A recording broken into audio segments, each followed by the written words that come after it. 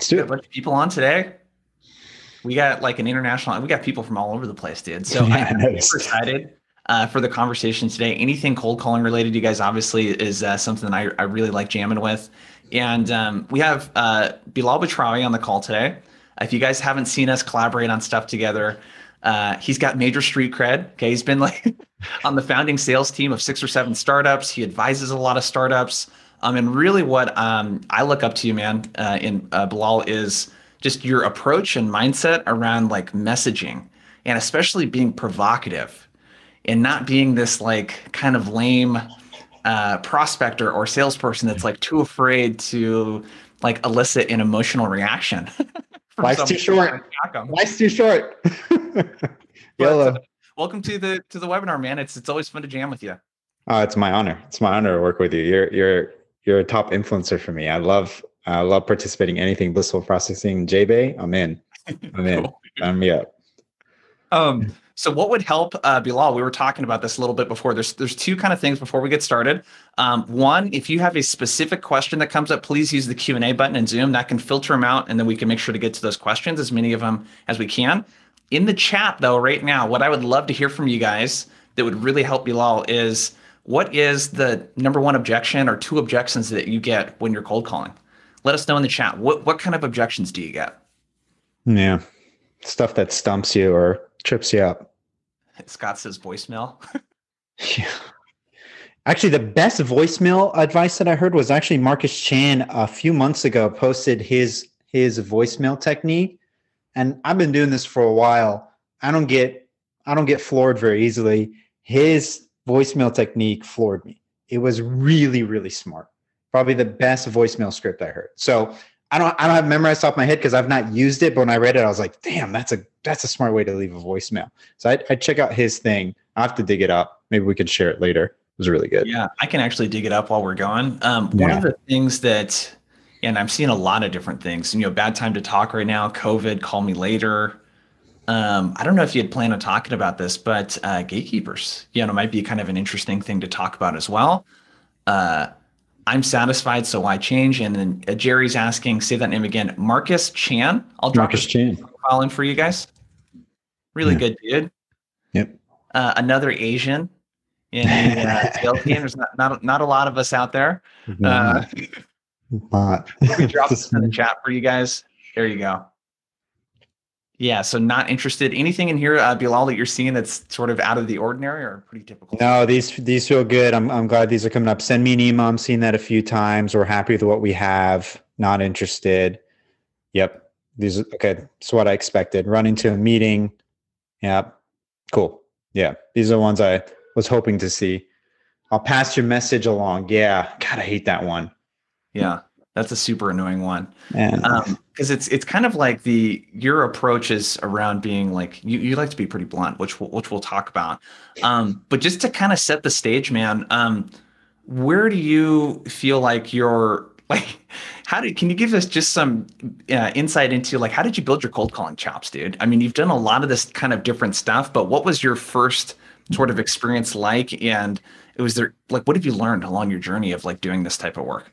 I was this close to being fired in my first sales job. I'm talking about this close, completely changing my trajectory. Story time real quick.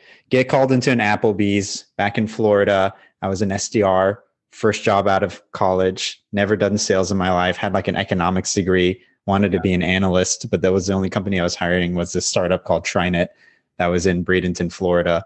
And they had me cold calling. I'm like, why? It's so weird and awkward and stupid to like pick up the phone. And I was freaked out about calling executives of like fast growing tech companies that had just raised millions of dollars. I'm like, what am I supposed to say to them?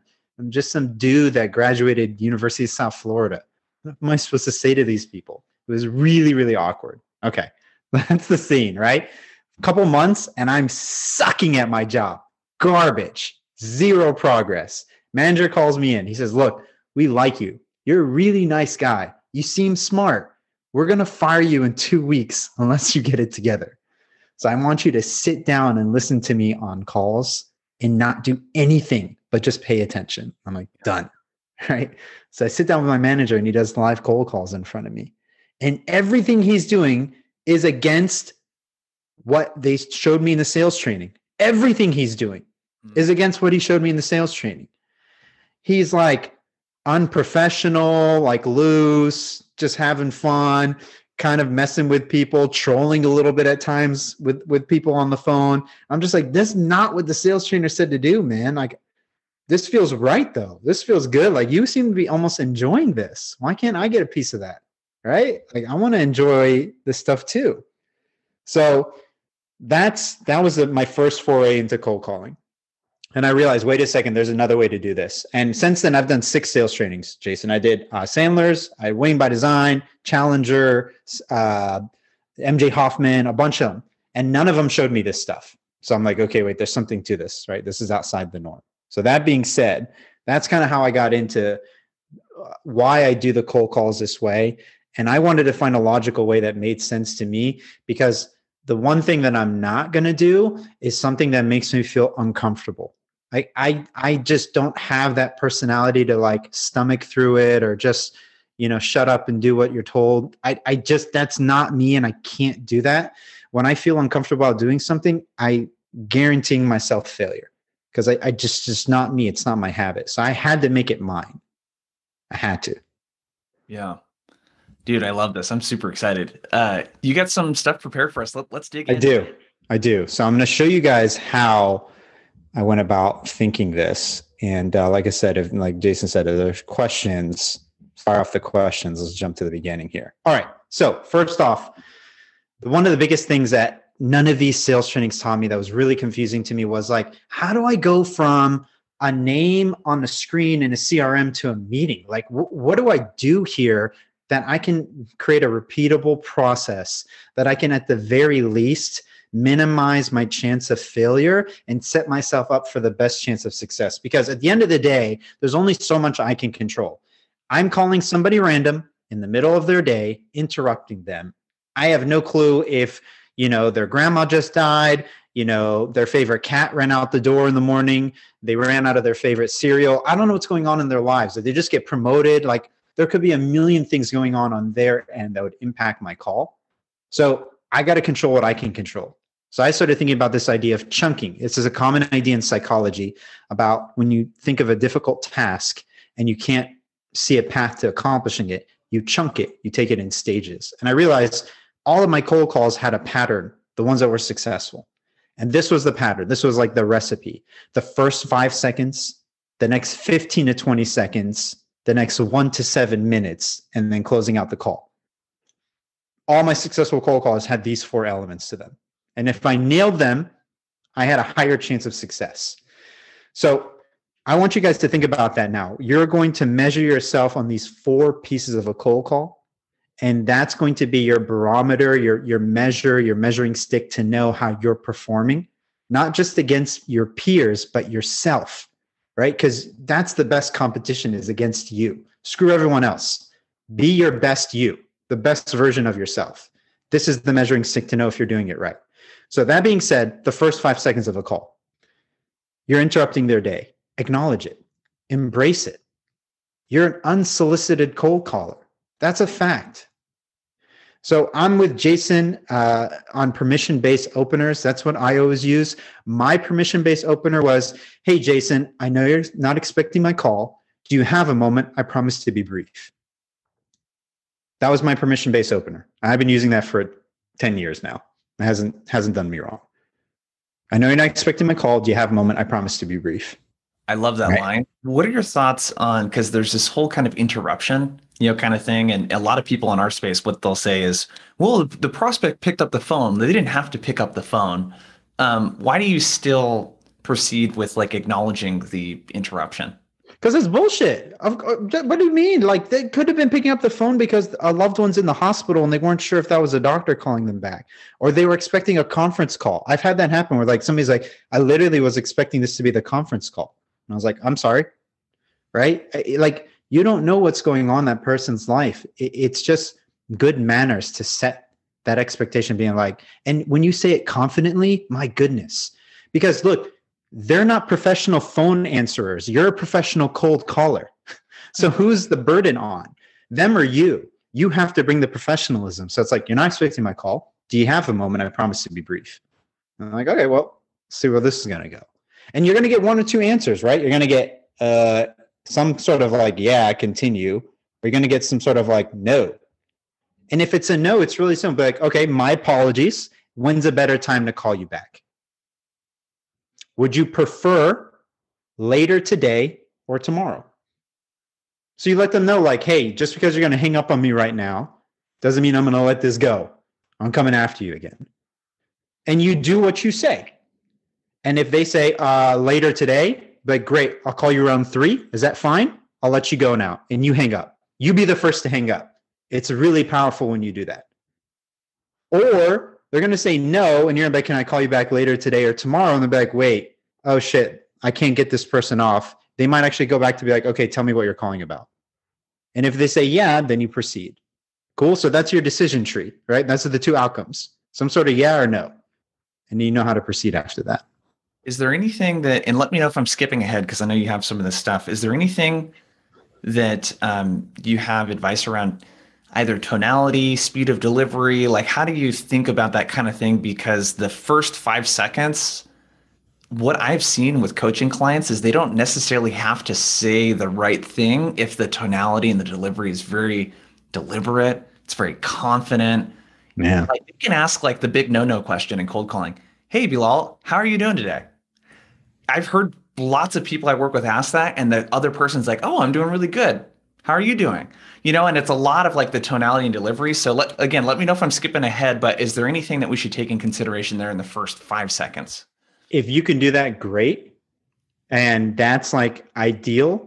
I'm assuming that you're like me and you find you're more introverted than extroverted and you don't get excited by cold calling someone.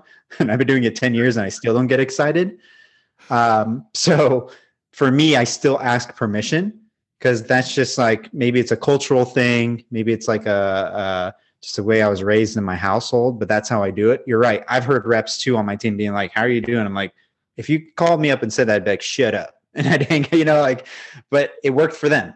So you're right. There is something about tonality because I related to this. It's sort of like that moment, we've all experienced it, when you're sitting in a room and you get this feeling that someone's looking at you and you turn around and sure enough, there's a pair of eyes on you. And it's like, how the hell did you know to turn around and look directly at the person that was looking at you?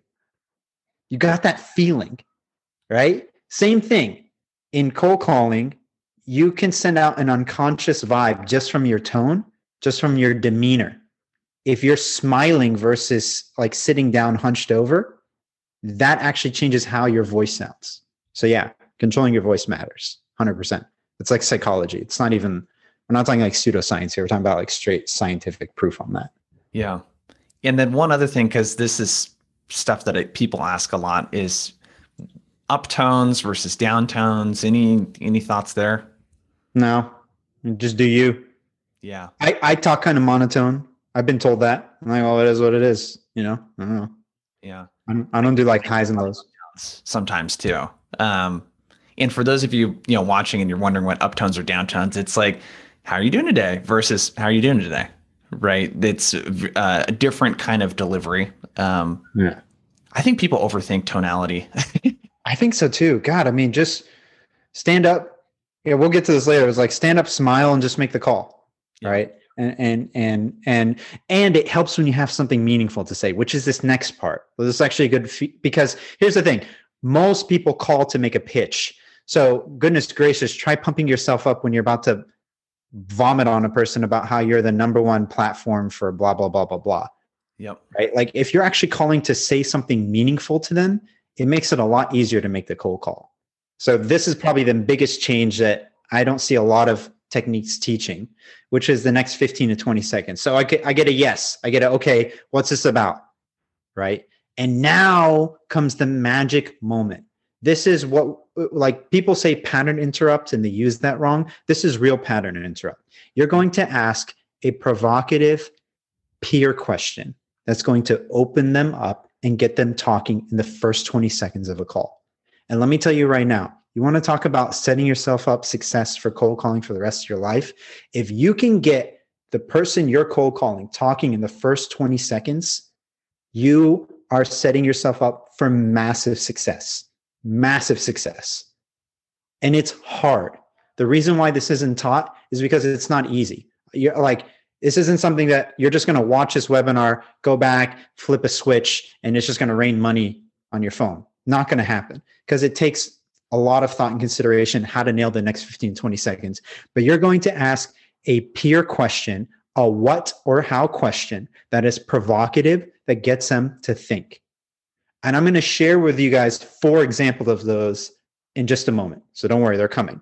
So now we're going to ask this peer question, and the goal is get them talking, not you, right? Because great conversations are two-way, always, always. And get them talking about who? Themselves, because we love talking about ourselves, right? So that's the 15, 20 seconds. Then there's this moment where they say something. You're going to respond to what they said. You're going to trade your cleverness for bewilderment.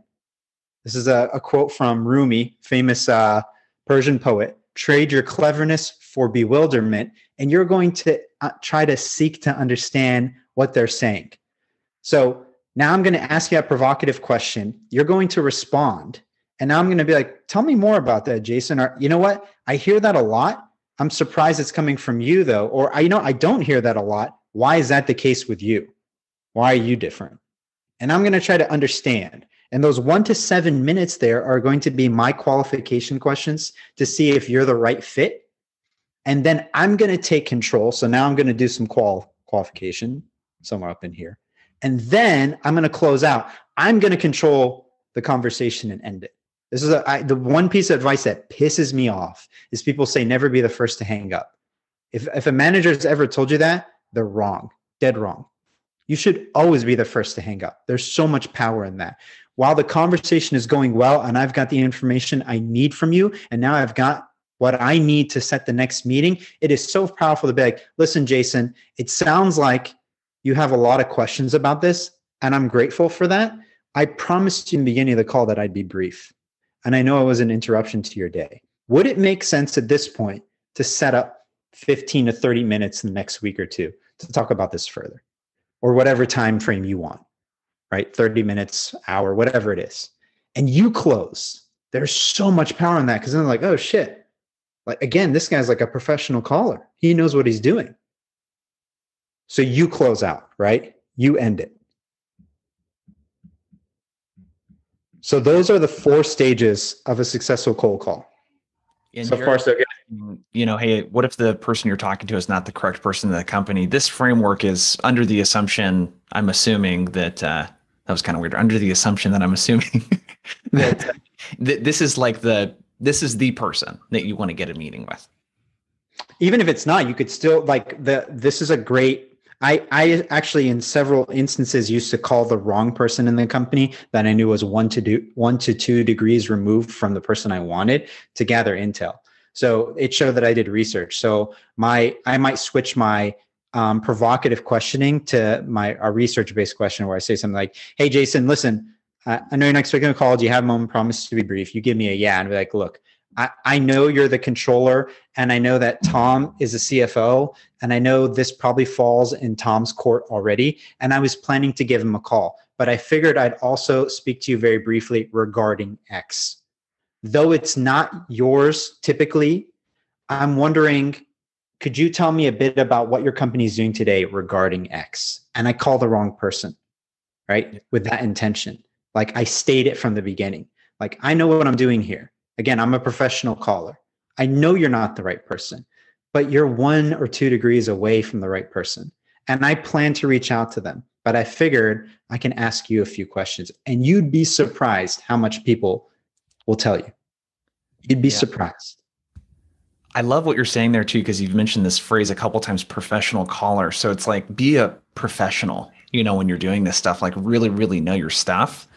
I love that. It's like, it's a kind of a different lens to look at it with. There's a question that Rishab, I hope I'm pronouncing your name correctly there. They're saying, hey, that's like 2 questions in the first 20 seconds, permission and a fear question, which those weren't fear questions necessarily. But without showing value, will the prospect be open to sharing details? Yeah, because value isn't on the timeline of a microwave, a Pop-Tart, in a microwave. Mm-hmm. It's not how value works. I mean, really think about value. What's value to you?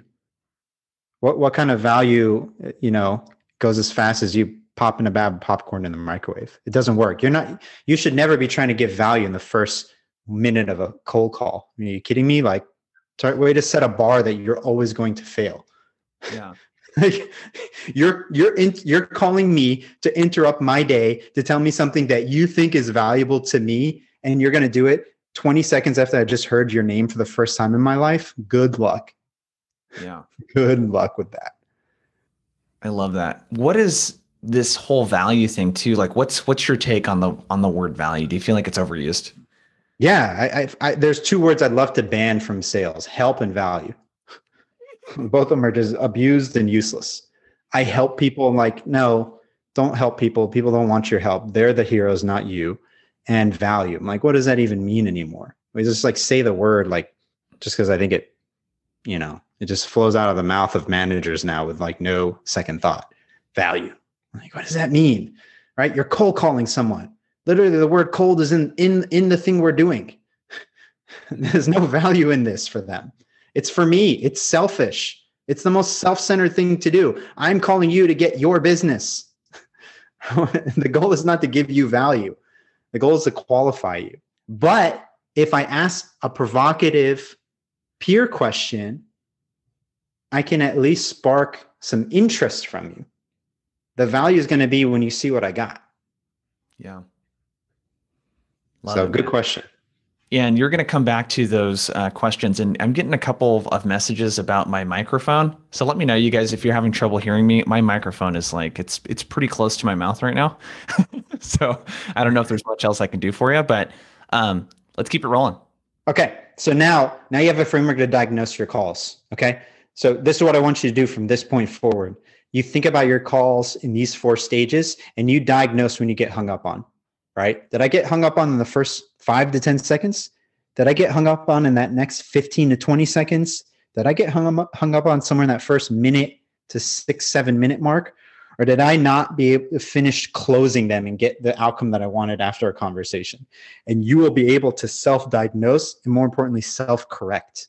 Because if you're losing them right at the beginning, it's your tone. Maybe you're in a bad mood. Maybe you're not doing the right permission-based opener. Maybe you don't feel comfortable. Take a step back, right? If you're getting hung up on somewhere in the first 30 seconds, you're not asking them the right question. It's not hitting right. People don't find that interesting, or they don't think you know what you're talking about when you ask that question. And then if it's a qualification stuff, again, so these are the stages now that you can self-diagnose and self-correct. And the best cold callers in the world do this. They think about their call disposition in these 4 stages. Okay. What about is there anything around the qualification piece? Like, if this is, because I get this a lot, because I teach something I call question stacking. It's sort of a similar concept to yours. I want to add like a peer question, kind of element to it. But with the qualification, what can happen sometimes is, I don't know, depending on the questions that we ask, the people, the way that they respond to it is like, it feels like it's too much work to answer the question, or it's just like, I don't have time for this right now kind of thing. What would you recommend if someone's getting hung up in those, like that qualification stage where they're asking their questions? What are some do's and don'ts, I guess, maybe in that stage if someone's struggling at that point?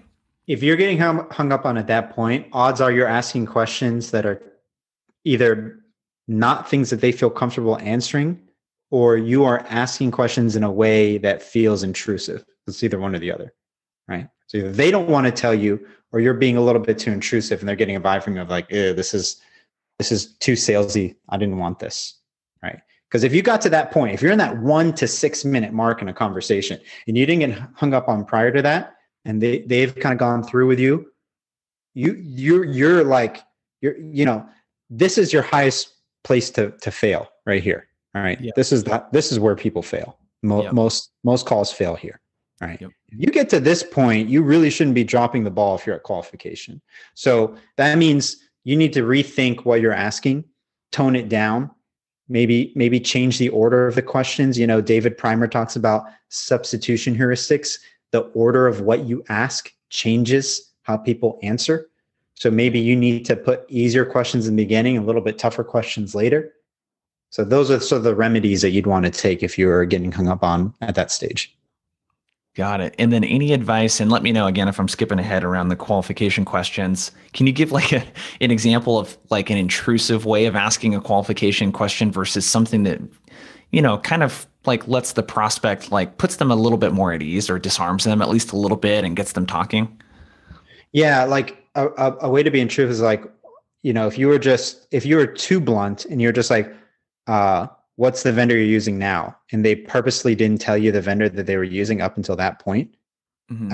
Odds are they didn't want to tell you, right? Like take the clue, right? So you'd want to be a little bit soft and be like, I noticed up until this point, you haven't mentioned the name of who you're using. Our competitors are usually X, Y, and Z. Would you be willing to tell me who you're using now so I have a frame of reference? Yeah. All right. So now all of a sudden you're like, oh shit, the cat's out the bag. He just listed the competitors. Be like, yeah, it was one of those you said. And I'd be like, okay, which one? All right. Because I just said them. Yeah. So it sounds like a lot of it is like your mindset is one of curiosity. So for example, like I always like to use personal training, analogies. And like if you approach someone that was overweight and you were a personal trainer and said, hey, you look like you could use a personal trainer, or hey, what kind of trainer are you using? Like, if you asked it like that, the person's immediately on guard versus like some sort of, hey, I know that you come to the gym a lot. I see you here. A lot of times what people struggle with is like keeping consistent, like with what they're eating. So that they're getting the most that they can at the time they're spending in the gym. Have you ever put together like a meal plan? Or what kind of meal plan have you put together? Like that kind of thing. It really gets them talking, because I ask people a lot when I get them on calls and even through LinkedIn, just chat. Like I ask them about who they're working with, or if they're considering other companies, and most people will tell me. Yeah.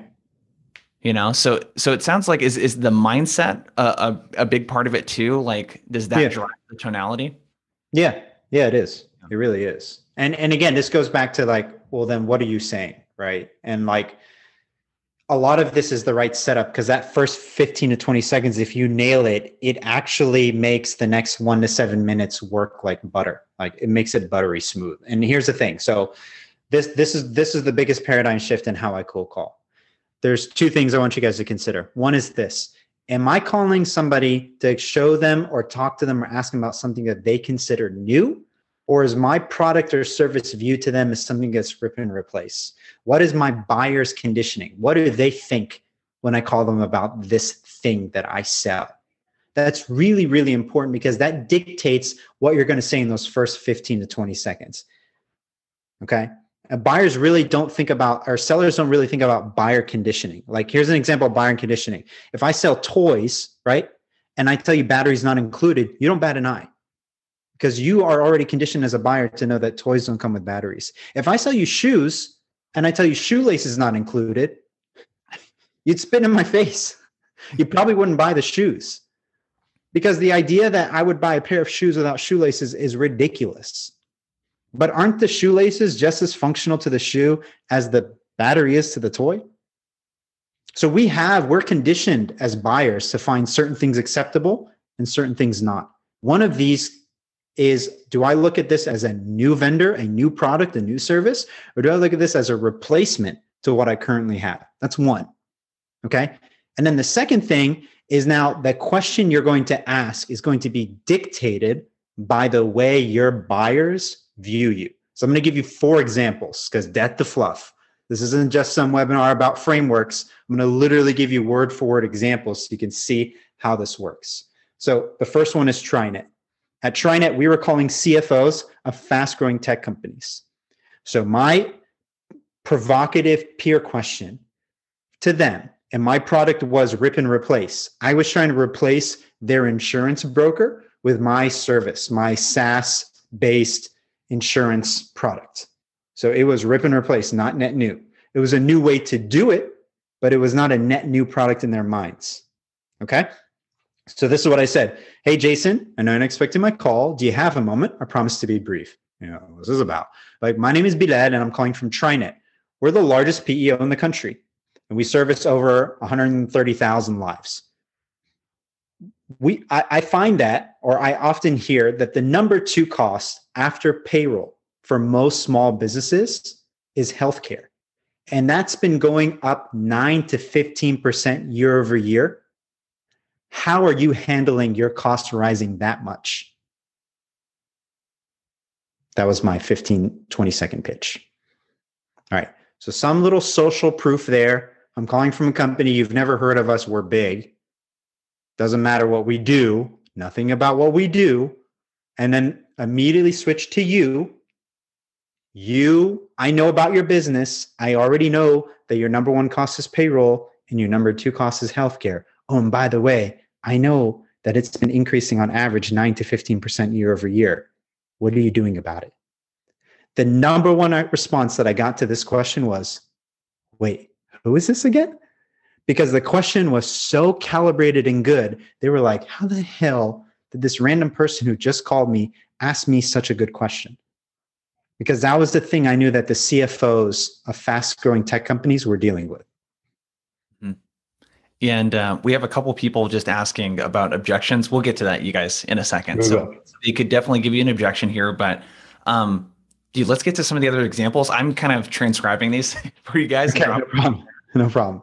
So that's TriNet, right? Rip and replace.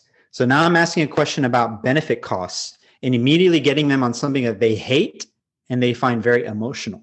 And you'd be surprised that people are like, yeah, we've been switching brokers for years now, or what can you do about it? That's just how it is. Or some people would be like, ours last year was 6%. And I'm like, damn, that's good. How'd you do that? Right? I never hear about people beating the average. And now we were having a conversation. Okay. Full story. This was a session replay tool that allowed people to see the visitors on their website and how they're interacting. So what did we say? We used to say, hey, have you ever been on a really crappy website where you find yourself slamming your mouse in frustration because the UI sucks? Well, we call that a rage click. And we allow for you to see when your customers or visitors on your product are clicking in frustration. Can you do that today? Well, how do you go about tracking that today? So that was our provocative question, right? Again, emotional. We were connecting it to, have you ever been on a shitty website, slamming your mouse in frustration? Yeah, I have. Okay, we call that a rage click. We allow you to see when your clients and website visitors are doing that on your product. How do you see that today? And the answer was, well, we don't. Or, well, we've got some analytics tools, but I don't think they track that. You call it a rage click, you said? That's funny. And now we're having a conversation. Yeah. All right. Man, so many. I'll let you give the examples, and I want to kind of go into like the framework of this. I love this because it's got those emotional elements, like you said, and it's kind of funny. Yep. Now, Full Story was new. Most people we spoke to never had a session replay tool. So we were challenging the thinking of like, yeah, you've got analytics tools, but you're not tracking user behavior. So how do you know when people are pissed off? The same way you feel pissed off on shitty websites. That's not happening to you, right? So there was a trick there. Now, stratify, rip and replace. We were calling advisors, wealth advisors that already use a smorgasbord of tools to try to do the one thing that we could do. So we knew that people were patching together a bunch of tools to try to do the one thing that we wanted to do. So this was our script, right? Again, permission-based opener. We get the, okay, yeah, what is this about? And then we go right into this. We used to say, we find that a lot of wealth advisors are cobbling together 3 or 4 different tools and then we list our 4 biggest competitors in order to do risk profiling for their clients. How have you been doing risk profiling for your clients today? Right? So right out the gate, we'd mentioned the 4 most common tools in the industry, our top competition. And we'd acknowledge that people cobble these tools together. And we asked, how do you do it today? Because we knew everybody cared about risk profiling. It was a question of, how do you go about doing it? And man, the answers that we would get. These wealth advisors would just go off. They'd be like, yeah, we've used so-and-so. That product sucks. Or we have that actually now. Or we just bought this. Interesting that you mentioned that, right? People always knew the tools that we were talking about. So it was pretty bold and risky to name our competitors right in the first 15 seconds, but it got people to open up. because we showed them we know the risk profiling space like the back of our hands. Very cool. Love this one too. And it's part of this kind of transparency kind of thing that you talk about a lot. Todd Capone talks about it a lot. It's just like, dude, people already, like, they're already thinking this stuff. Yep. No different than at the beginning of a demo, they're thinking about what it's going to cost. Like, why not just like openly talk about your competitors and do the opposite thing that most salespeople are too afraid to do? And it's cannonball in. Water's fine. Cannonball in. You're not, nothing's going to happen. It's okay. Trust me. They're one Google search away from knowing anyways. Yeah. Right. If your competitors are even worth half their weight, they're buying the keyword of your company. Mm-hmm. Right. Like when I search these companies, typically their top competitor is the first result, right? It's an ad. That's the game we're in today. Okay. So now finally BioIQ. BioIQ was also net new. So Stratify is rip and replace. BioIQ was net new.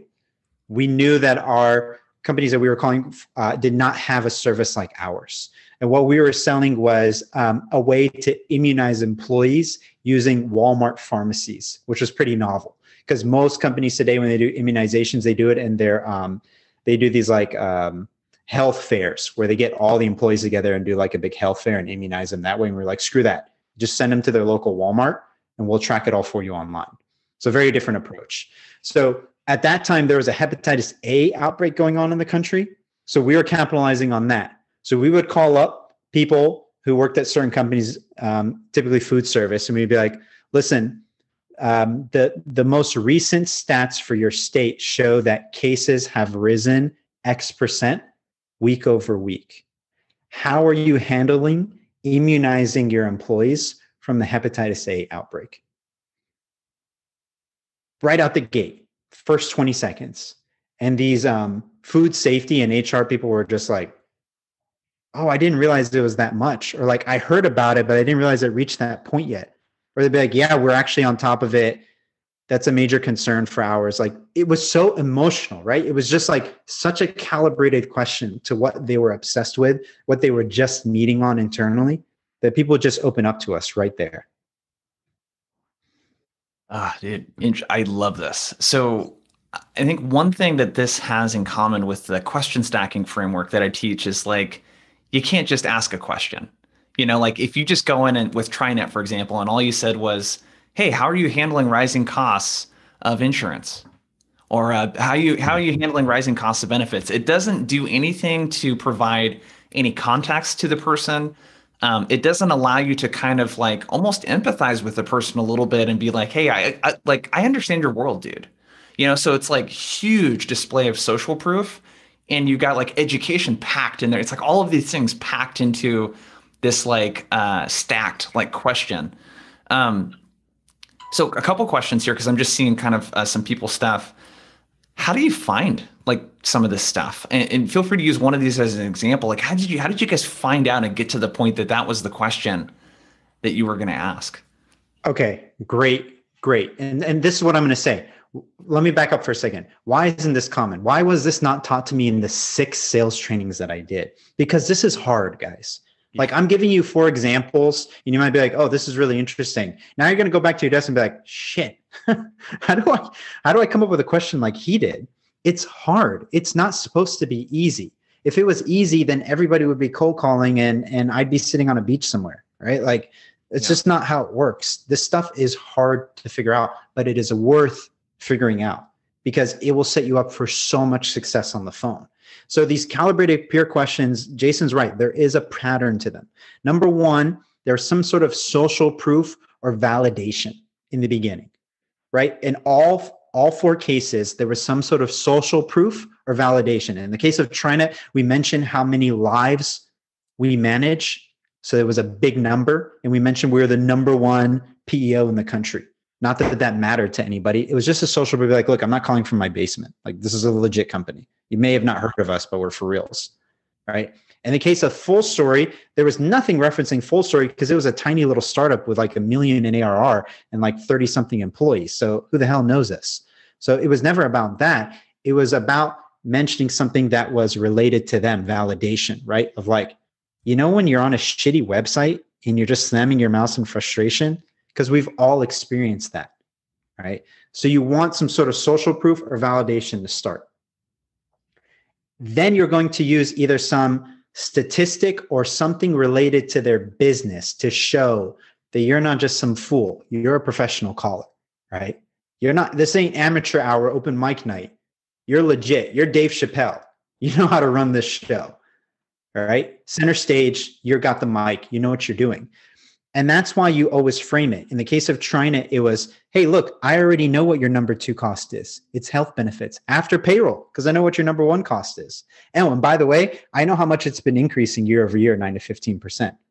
So I'm not some schmo, right? In the case of Stratify, I was like, I already know you cobble together these 4 tools. I'm not an idiot, because I talk to wealth advisors all day. So I already know what you have to do to create a good risk profile nowadays. It kind of sucks, right? In the case of BioIQ, it was like, I already did the research on your state. I know what's going on. Like in Kentucky right now, you're seeing a week over week rise, 63% in cases. This isn't a game. So you put some sort of, validation there that you understand what's going on. And then comes the question. And the question is typically almost exclusively a what or how question, because it has to be open-ended. What are you doing? How are you handling? How do you see? It's about them, not you, right? You're making them center stage when you ask the question. Tell me about what you do for that. And that's how you unlock this peer question. And by the way, time it. It literally takes 15 to 20 seconds to say all that. So you literally go from hello to permission-based opener to this question. And next thing you know, in the first 30 seconds of a cold call, you got them talking. And typically this is what happens. Like I said, the number 1 response, the way you know you're doing this right, is people will respond with, wait, who is this again? Because they're so floored by the quality of the question, they can't believe some random stranger just picked up the phone and called them and asked them that. And you know what you do? You repeat. That's all, nothing different.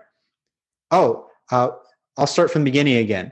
My name is Belal. I'm calling from Trynet. And I was wondering, considering that your second highest cost after payroll is health benefits, with them rising 9 to 15% year over year, how are you handling that cost rising? Dude, I love this, man. I just dropped like kind of the formula for this into the chat, you guys. The other thing too, I'm curious your take on this, Bilal, as well. If you have trouble finding provocative like stats because your company's marketing hasn't provided that for you, I just threw 6 websites in there. These are all like the big consulting companies. They have a ton of really great industry related data where you could look at insurance and it'll show like what's increasing over time. You could look at logistics or whatever it is that you're selling. There's probably like a really in-depth study that one of those consulting companies has done, or some sort of case study where you could reference that percentage increase. I just started doing this with a client. They help with like customer support and like helping companies when they get like really just burdened. And their provocative question is, hey, Bilal, we actually mystery shopped your brand over Black Friday and Cyber Monday. And I was kind of surprised. It took 24 hours to get a response from you guys. Ooh. What's typical during that time? Or is that typical? Or what do you normally see during that time? And I listened to the recordings, dude, the person is floored. They were like, floored. That's awesome. Wait, what? Like, how long did it take again? You know what I'm saying? That is so good. That is so good. So, okay, we got 13 minutes left. Should we keep moving, or do you want to spend some time on this part? No, so this let me say this. So this changes. Now you can see how this completely changes the dynamic of the call. Because let's back up. What's the standard for cold calls? I pitch you in the first 30 seconds. Yep. That's the standard, right? That's the status quo. That's what your buyer is expecting you to do when they give you permission. And you're going to completely throw that out the window and ask them a really good, thoughtful question. So you completely stand out from a sea of sameness. Mm-hmm. I mean, head and shoulders above the rest when you do this.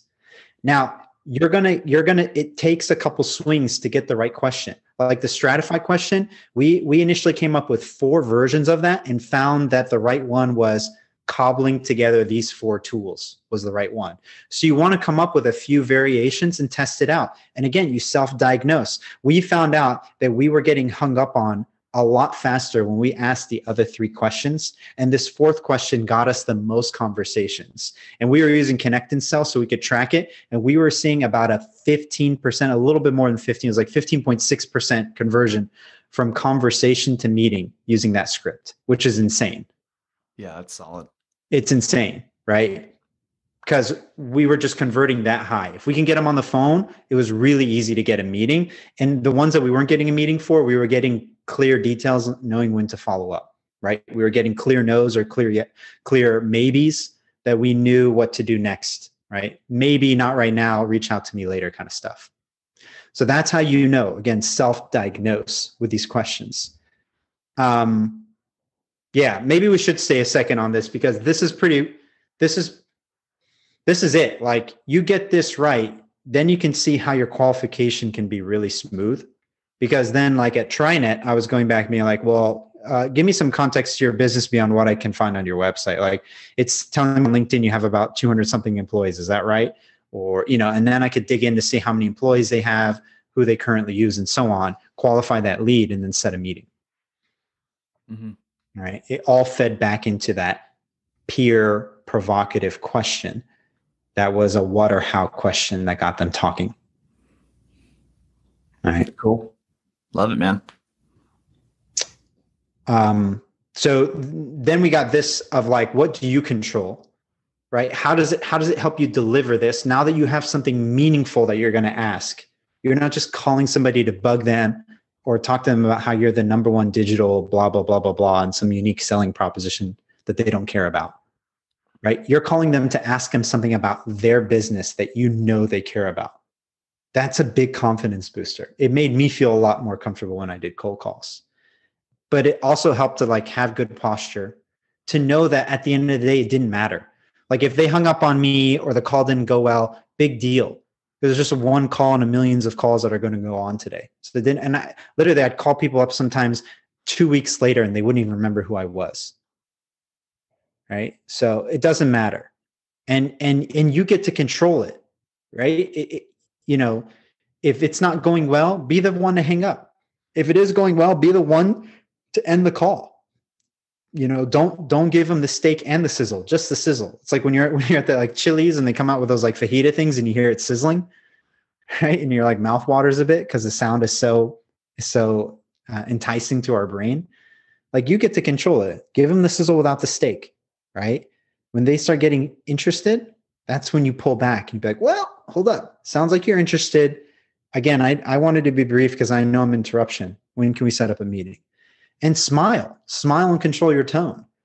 Like you do these things and you follow this pattern of the 4 stages of a cold call, you're going to see an improvement immediately in your results. Yeah, we talked a lot about smile, tone. You're big on posture. Me too. Like stand up, when you're making these kind of things, controlling the call. I love it, man. I think we got a little bit of time here to dig through some of the objections. Yeah. Objections. So objection. I'll kind of prompt you through the chat here, or what I see in the Q&A. It looks like Jerry. What's up, Jerry? He's got a question. The big objection he gets is we're all set. Yeah. Now it depends who's saying it too, right? Of course. Depends who's saying it. It depends when it's being said. Okay. Because now that you're asking a provocative, open-ended question at the beginning of the call, odds are you're not going to get we're all set. You still will. I'm not saying you won't, but you're not going to get it as often as you did before when you were pitching. Because it's really easy to hear a pitch and be like, all set. No, I don't want to hear anymore. Thank you. But when you ask a question, it's a lot harder to be like, all set. Right? So in some cases, when I asked the question, I heard all set. I was like, all set to what? My apologies. I didn't follow. Right? I'll play the fool. Like I didn't quite follow what you meant. Help me understand what you're saying. You're all set to 9 to 15% year-over-year increases in your benefits. I didn't, right? It didn't make sense to me. My apologies. And so you play the fool. Let them try to explain themselves, right? Other times when you get like an all set, uh, like in the case of Stratify, when we would list our competitors, we'd be like, oh, my apologies, just to clarify, because I want to make sure I put this in so you don't get bugged by me anymore. Are you saying you're all set because you're using one of those competitors I listed? Right? I'd specify. Tell me why. Give me the why. Right? It's okay. No issues. And other times it'd be like, I just back off for a second and be quiet. Give it like 1 to 2 seconds of quiet and just being like, I probably called you at the wrong time anyways. I mean, what are the odds that I picked up the phone and called you when you're thinking about this? Is there a better time of year that I should follow up regarding this thing? Like maybe when you have like your current solutions contract is expiring or something like that, really calm, right? Really low tone, right? So those are there's different ways to play it, right? But all of them are blunt. Like don't dance around it. Just be blunt. It's okay. Because odds are there's so many things outside of your control happening on the other side of that phone. If somebody's really not interested, don't try to fight that fight. That's not the hill to die on. Call them back in a month and they won't even remember who you are. No big deal. Dude, I love it. So good, man. Here, let's look on. Okay, so Ricardo asks, what if they ask right away, what is this call about? You do your question. Yeah. Right. Like if you told me that, right, and I'm doing the Stratify pitch, I'd be like, well, the reason I'm calling is we speak to a lot of wealth advisors that are cobbling together tools of X, Y, and Z to create a risk profile. I'm curious today, how do you create risk profiles for your clients? Now you have a question to ask, right? Again, when you were in pitch mode, it sucked when you got asked that because that felt like an objection. But now you're going to ask a really provocative peer question that's going to get them to open up and talk.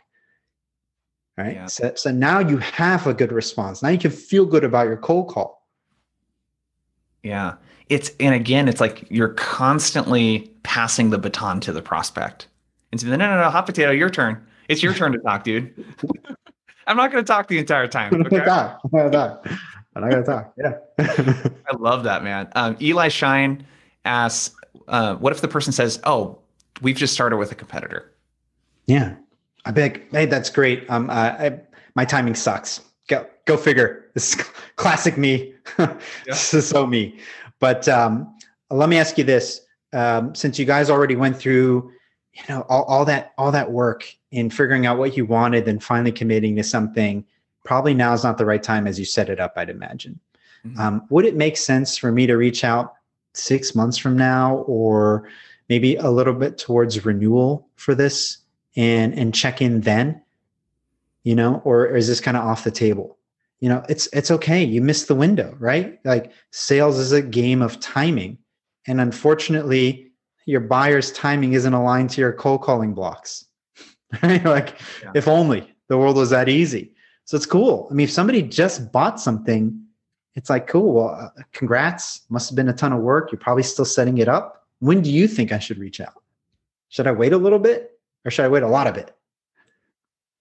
Yeah. So one thing it sounds like you're totally fine with is not getting a conversation, not getting a meeting, from the call.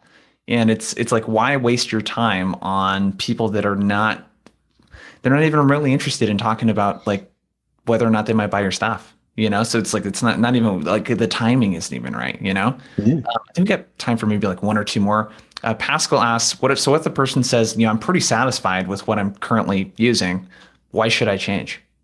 Yeah, I love this. I love this objection because I want to be a smart aleck a little bit, right? Now, again, knowing who you're talking to, right? Like this is you're the professional caller. They're not the professional phone answerer. Okay. Mm-hmm. So you need to read the room and understand, is this person like saying that like a crab? Are they saying that because they're just giving me some information? What's happening here? Right. But the response that I like to go with is when I hear something like that, I'd be like, are you like happy, like married or happy, like it's getting the job done?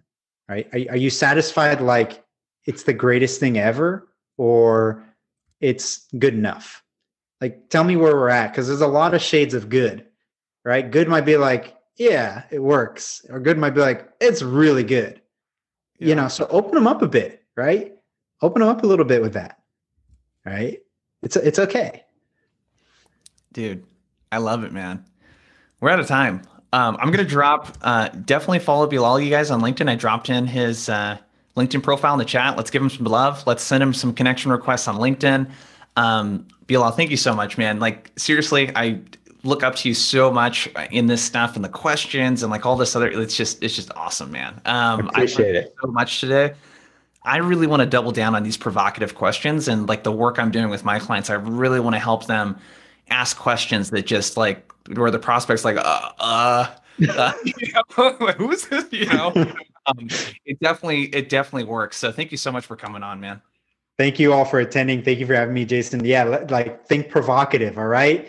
Go out there, ask a great question, make them think for a second, all right? And be open, right? Validate yourself. You're the professional. It feels good when you get to flex. You know what I mean? So flex on the phone and show them like, hey, cold calling, that's my business.